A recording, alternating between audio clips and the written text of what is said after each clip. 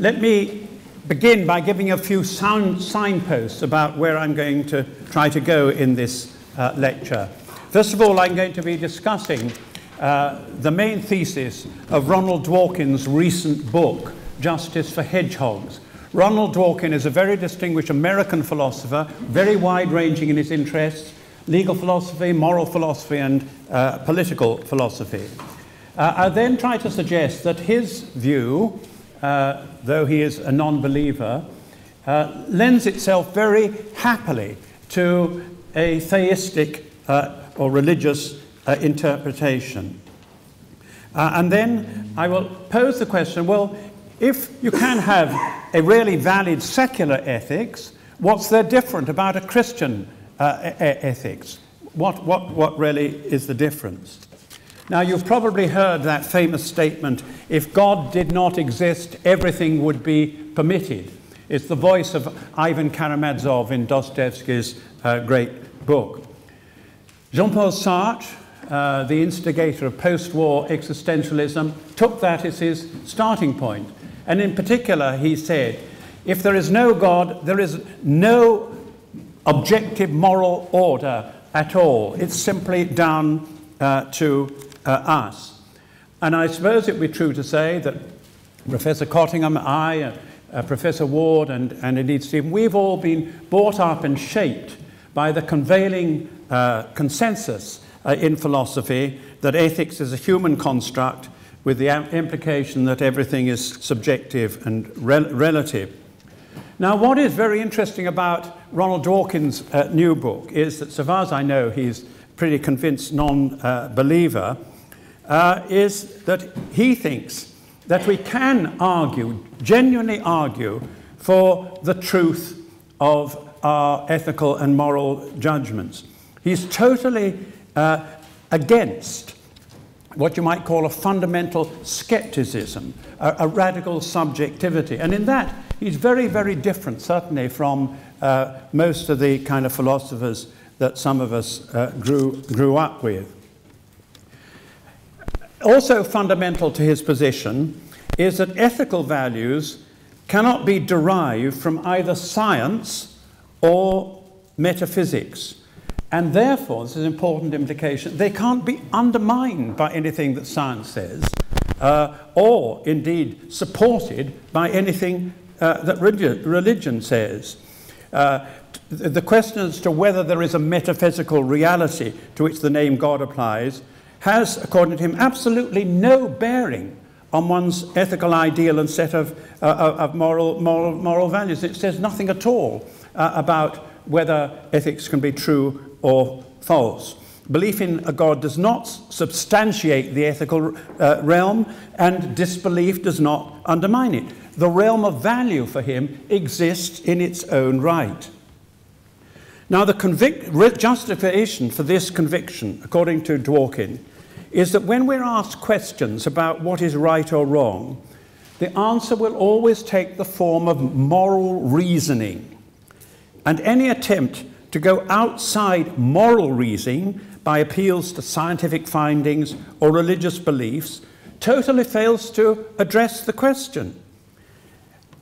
And this suggests that all argument about ethics and morality is in the end circular, and he accepts this conclusion. It is circular because whatever we say outside that circle about science or metaphysics is a different realm of discourse.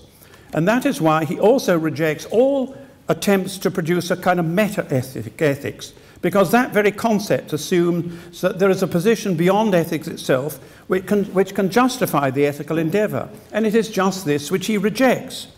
To think and live ethically is to be engaged in moral reasoning. And it is just that, moral reasoning, and not something else. And as Dworkin puts it, we're always guilty of a kind of circularity. There is no way I can test the accuracy of my moral convictions except by deploying further moral convictions. My reasons for thinking that tax cheating is wrong are good reasons if the arguments I rely on are good ones. If I'm faced with someone who holds moral opinions radically different from my own, I cannot count on finding anything in my set or reasons or arguments that would be irrational not to accept. I cannot demonstrate to him that my opinions are true and his false, but I can hope to convince him. And he would hope to convince that person by producing yet another argument until, you might say, till the penny drops. Now, Dworkin uses the phrase value holism, which is the phrase I refer to in the title of this lecture. He uses that phrase about his position because fundamental to it is that one's personal ethical ideal, which he calls ethics, and how one treats others, which expresses it, and which he calls morality, need to be consistent with the judgments we make in philosophy, law, and all other areas of human endeavour.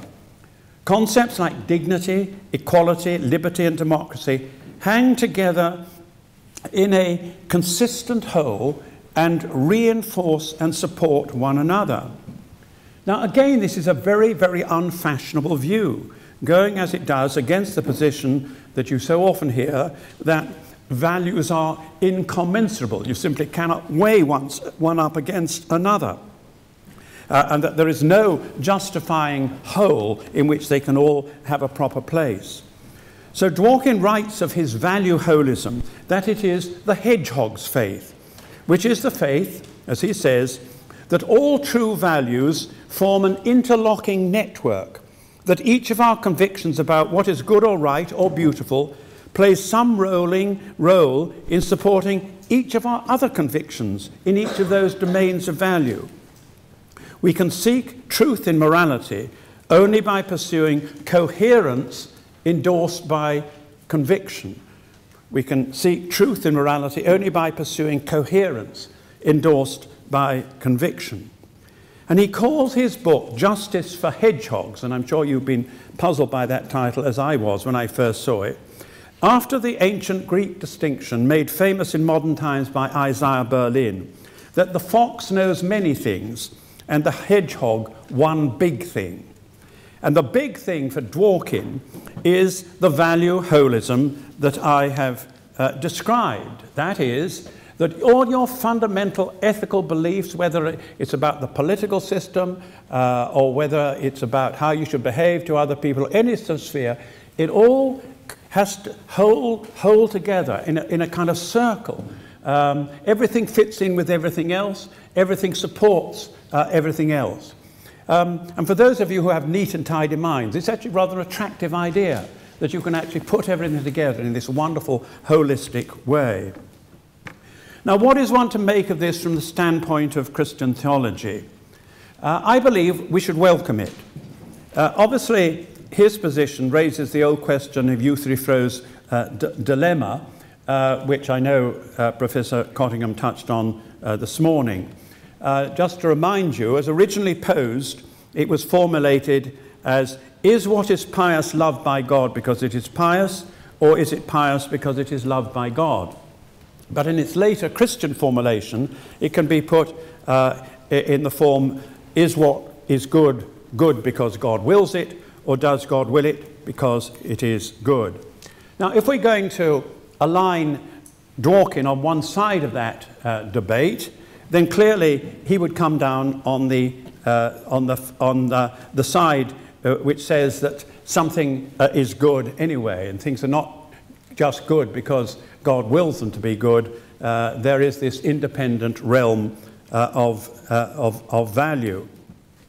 Now, and I just picked up the last bit of the discussion of this morning from, I think there was a question from that quarter of the room about the sort of Bible view of ethics. It's usually assumed that the Bible offers a divine command theory of value. That is, things are good because God wills them to be good. But this is actually, I think, recently shown to be not the whole truth. In an essay in a very, very valuable book, which I also recommend to you, called God, Goodness and Philosophy, edited by Harries, it's just been published, in which Professor Cottingham also has an interesting essay.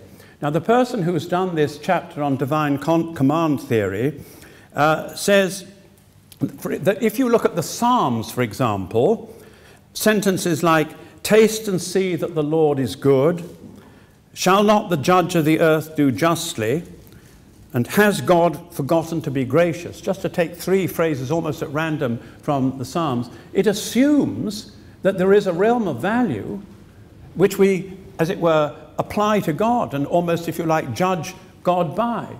So it's not entirely true that the Bible offers simply a divine command theory of value. There's a strand in the Bible which suggests, as what Ronald Dworkin is arguing, that there is a realm of value which, as it were, exists separately or independently for God. Now, if you take that Ronald Dworkin view, if you take that view, the trouble seems to be, for religious believers, that it sets up a standard of judgment in the light of which even God is judged. And traditionally, God is meant to be the source and the standard of everything. How come that we can possibly have an independent source of judgment in the light of which we judge God himself? Now, I think that we have to face this particular dilemma.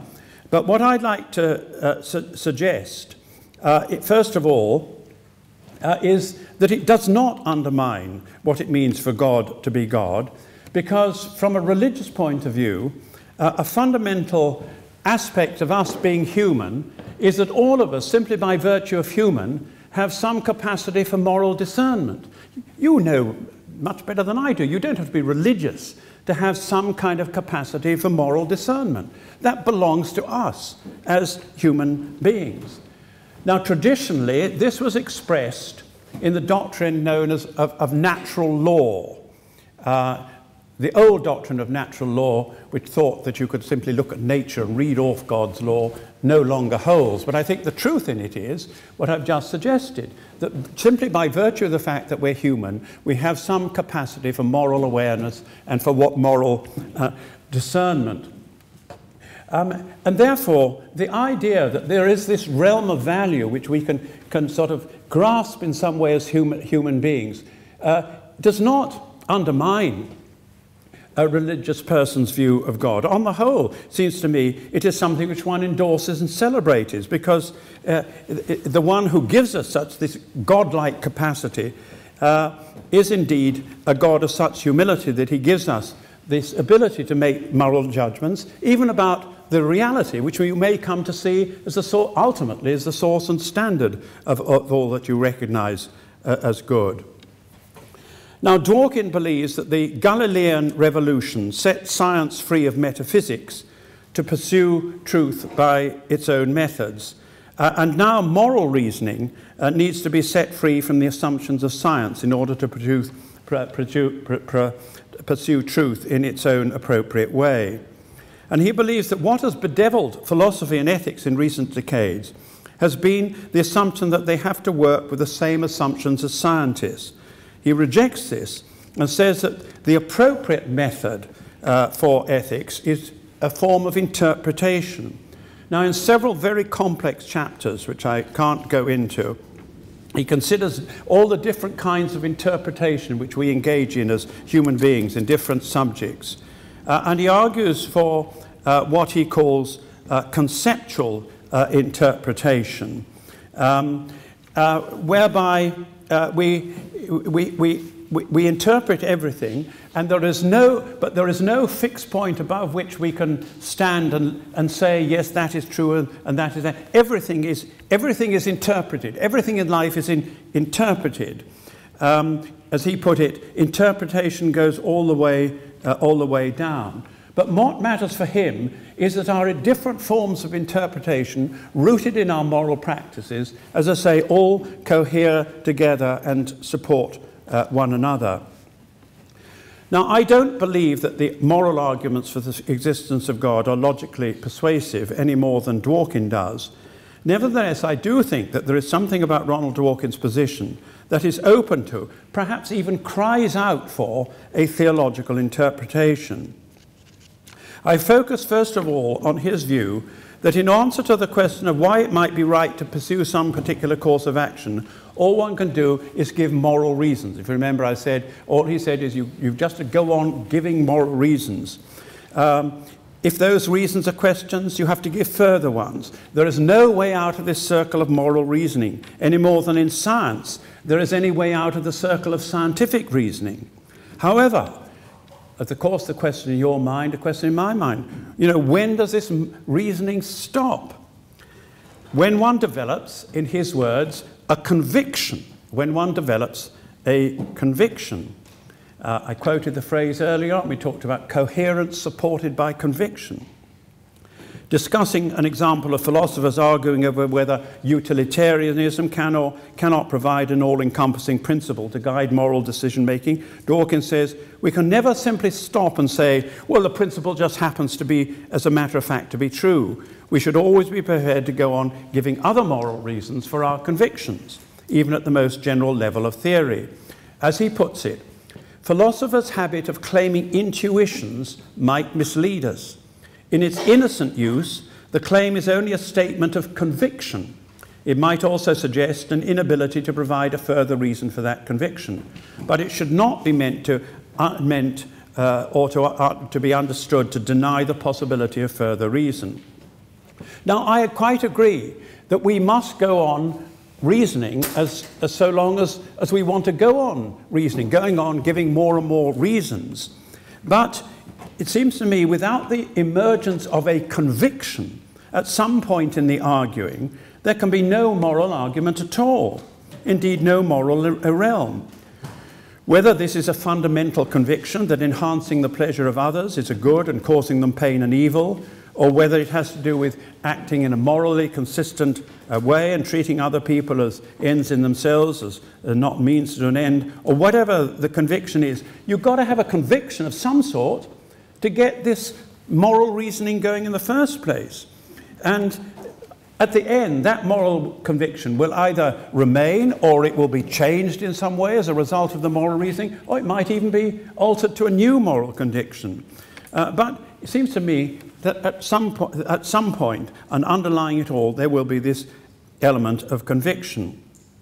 And it seems to me that it is this human capacity to have and to develop moral convictions which calls out for a wider interpretive framework than Dworkin himself allows.